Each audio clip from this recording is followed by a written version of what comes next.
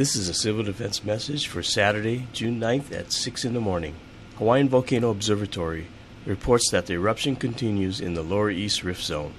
Fissure 8 continues to produce a large channelized flow that is entering the ocean at Kapoho Bay and producing a large laze plume. Hawaiian Volcano Observatory also reports that a steam explosion occurred at the Kilauea summit early this morning, so be aware of ash fallout if your commute takes you through Ka'u. Due to the lava entering the ocean, the following policies are in effect. Avoid the laze plume. Be aware that the laze plume travels with the wind and can change direction without warning. Due to the current volcanic activity, the following policies are in effect. Leilani Estates, west of Pomaikai Street, is open only to residents with official credentials. There is no curfew.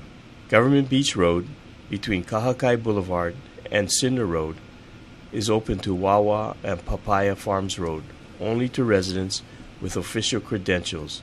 There is no curfew. Residents in these areas should heed warnings from civil defense officials and be prepared to evacuate with little notice. The shelter at Pahoa Community Center is open and pet-friendly.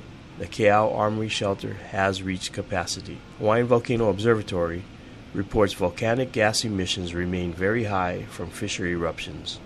Due to the elevated gas levels, the following is provided for your information.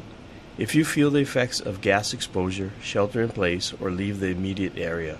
You can monitor sulfur dioxide and hydrogen sulfide on Hawaii Island by visiting the Civil Defense website. We are on watch 24 hours a day for your safety. This is your Hawaii County Civil Defense Agency.